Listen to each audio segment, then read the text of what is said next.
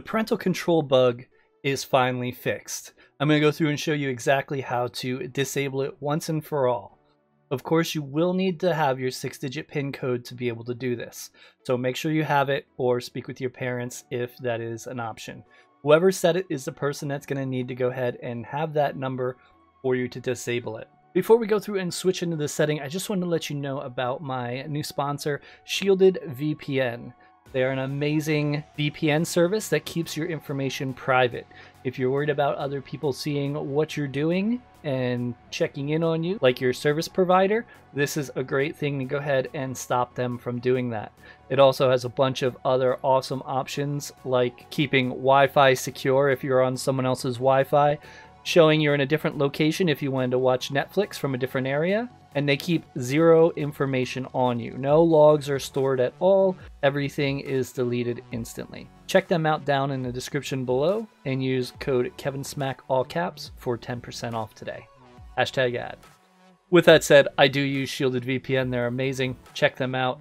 And I'm going to go ahead and show you how to go ahead and change this option. Just go up to the top right and choose settings. Go to voice chat, and you can see voice chat's locked because parental controls is on, and you can see that over here, locked by parental control. So what we need to do, and you have to do this from the lobby, it doesn't work in game. Click the 3 dots here, go to parental controls, type in your PIN code, 6 digits, hit next. Now here it's going to bring you to the parental control. You can go ahead and just turn everything on if you want, but there's a new button here that works, which is disable. This will go ahead and disable it once and for all.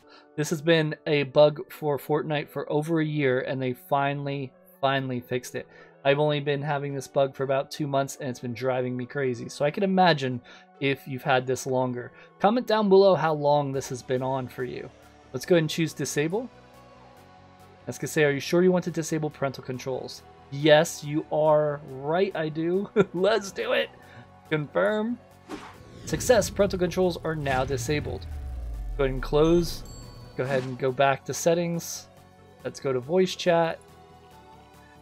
Oh my, I can turn it on and off. No problem. Let's just apply it.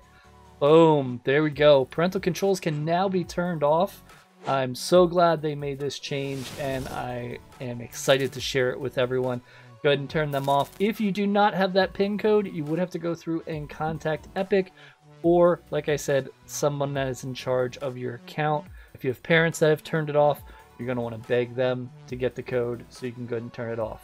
Thanks so much for stopping by and checking out the video. Here are some others I know you'll enjoy, because Season 2, Chapter 2 is amazing. I'll see you over there.